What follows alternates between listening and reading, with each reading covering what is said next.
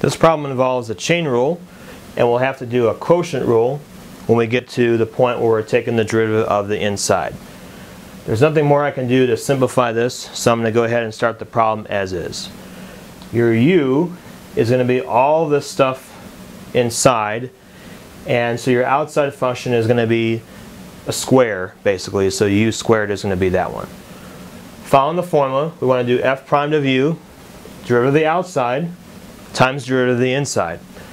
The derivative of the outside means the 2 will come down and you'll apply a power rule to that, and then we'll multiply it by the derivative of the inside. When we get to that point where we're taking the derivative of the inside, we'll have to do a quotient rule for that one.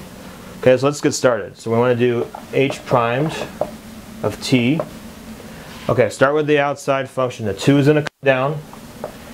Now, when you do that first step, everything in here is going to be exactly the same because the formula says f primed of u. We're saying that u is all this on the inside, which means that you'll have t squared over t cubed plus 2. That's your u. This will be written as to the first power. You don't have to show that, but just showing you that we did apply the power rule there. Now, when I get to this part where I got to do u primed, this involves a quotient rule. So I'm just going to work with the inside function only. I'm going to use a quotient rule on that. Quotient rule says you got the bottom thing times the derivative of the top. So here, let's write that out. Bottom, derivative of the top. Derivative of t squared is 2t.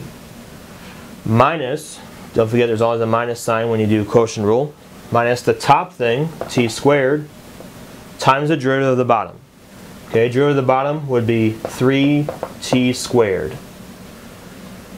And that would be it. Over the bottom squared. And this, I don't want to multiply that out because I notice I have another one over here, t cubed plus 2.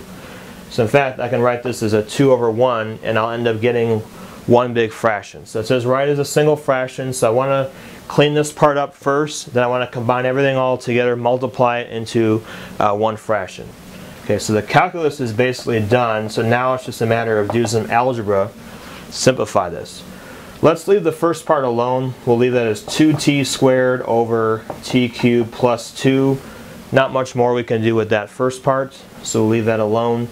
And then I'm going to multiply it by this. So this part I want to do some cleanup work with it. I'm going to multiply this part out, do some foiling. So 2t to the 4th power plus 4t. And then I have this part minus 3t to the 4th power.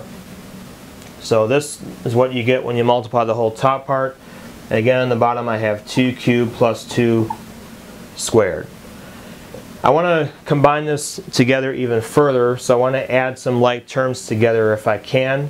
So, and also at the same time, I'm going to multiply the bottom one out. So here's what I'll do. First I'll multiply the bottom ones out. I have this to the 1st power. I'm adding 2 more. Add the exponents. T cubed plus 2 to the 3rd power. I'll have down there, adding the 1 and the 2 together. I get this. I have 2t squared, and then I'm just going to simplify this other part. So when I do that, I get 2t to the 4th minus 3. That's a negative. So I can write this as 4t minus a 1 t to the 4th right there. So again, I just subtracted these terms to get this. Your final answer, we can do one more factoring step. We can factor out a t from here, and that's going to go on the outside. So if I pull a t out, it's going to make that outside one t cubed. So 2t cubed. And then what's left over on the inside is 4 minus, subtract 1 from this, will give you t cubed. And then the bottom we still have t cubed plus 2 whole quantity cubed there. So this will be your final factored answer. They wanted a single fraction. It is a single fraction, and it's already factored.